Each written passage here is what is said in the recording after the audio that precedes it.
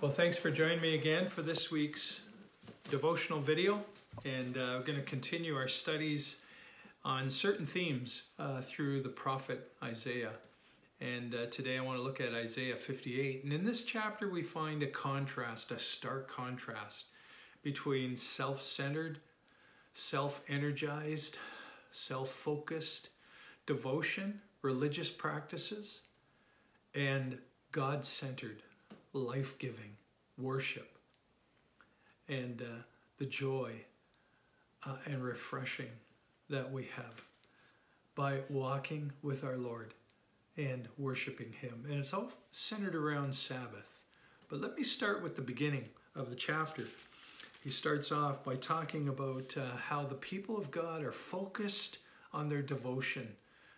There's the theme of fasting here and prayer and serving the Lord. And cry aloud, do not hold back. Lift up your voice like a trumpet. Declare to my people their transgression, to the house of Jacob their sins.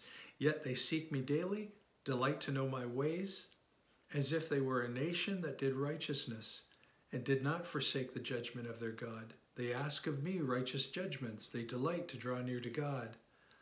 Why have we fasted and you seen it not? Why have we humbled ourselves and you take no knowledge of it? Behold, in the day of your fast, you seek your own pleasure and oppress all your workers. At the beginning of the chapter, we have this, what seems to be a real piety and a genuine devotion to God. Fasting, prayer, seeking the Lord, delighting to do His ways.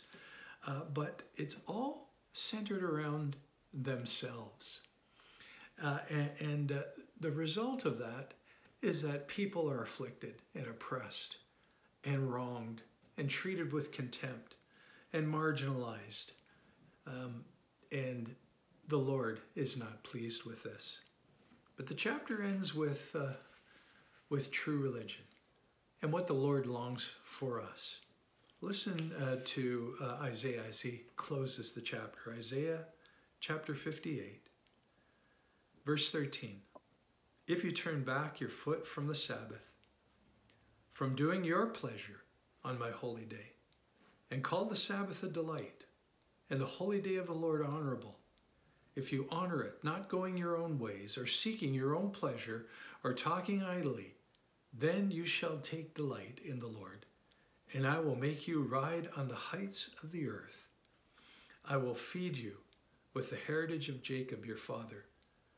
For the mouth of the Lord has spoken. What a difference between the beginning and the ending of that chapter. Following Jesus is meant to be a life filled with joy, contentment, and refreshment. You could call it a joy ride, the ride of your life, as one author put it. Now, what brings this kind of experience into our life?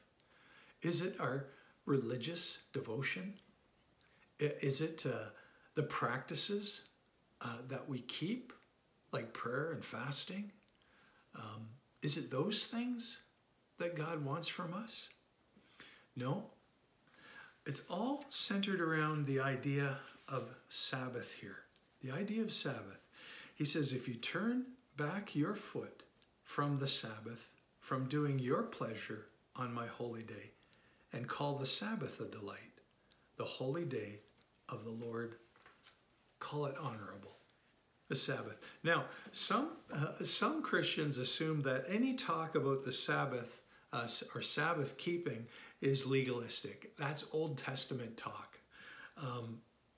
And it becomes defense. They become defensive in some way. Sabbath keeping, however, is one of the 10 Commandments.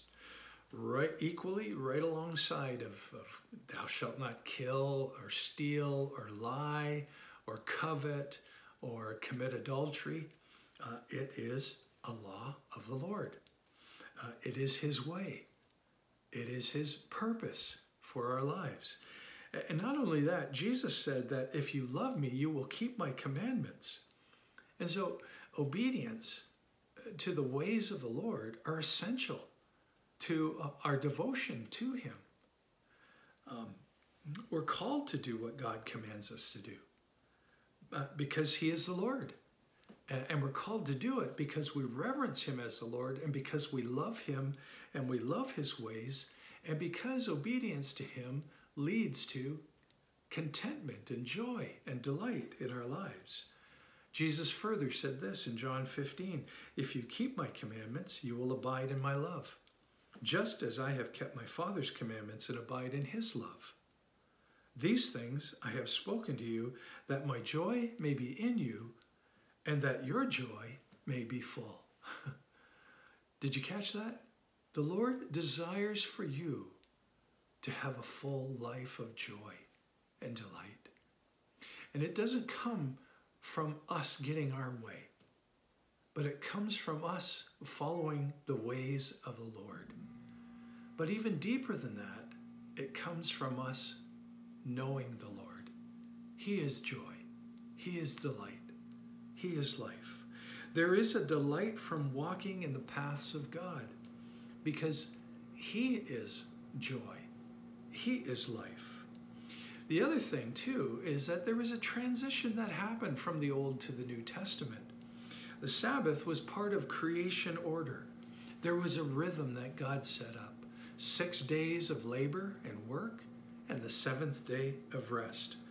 Work was to be followed by rest. We work hard, now we take a rest. But in the New Testament, the Sabbath, that holy day, shifts from the last day of the week to the first day of the week. A new rhythm has been established. We rest, and out of our rest, we work. We do the Lord's will. We delight in serving him and in serving others. This is the Lord's day. And out of the Lord's day flows life, obedience, and joy and delight. It is a day when we delight in him. We know him. It is a day when we worship him. It is a day when we intentionally center our lives and orient our lives around him and to him. You see, Sabbath is meant to bring us near to God, and out of that nearness to God, the fountain of life flows into all of our life.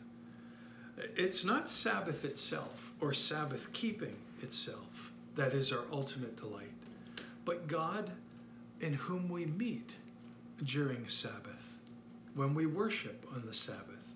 He is our delight. He is our life. His ways.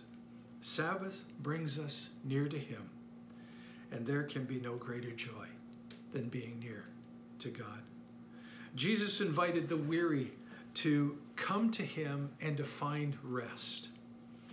He invited them to take his yoke upon them, to find his life in him, in his work, in his ways, and then from that, our walk would be easy and light and life-giving.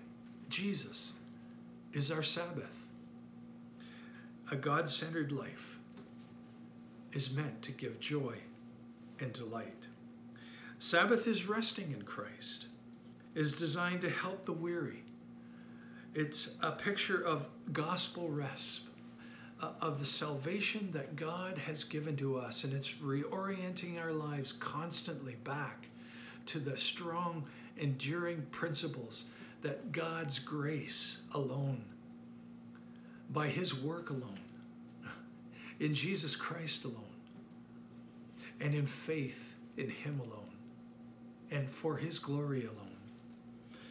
And it is a foretaste of heaven, eternal rest, and awesome and eternal delight in being in the presence of a living God. Now Isaiah begins by rebuking this empty religion that's called self-centered. In verse 1, he calls it sin. In verse 3, he tells them that they're seeking their own pleasure.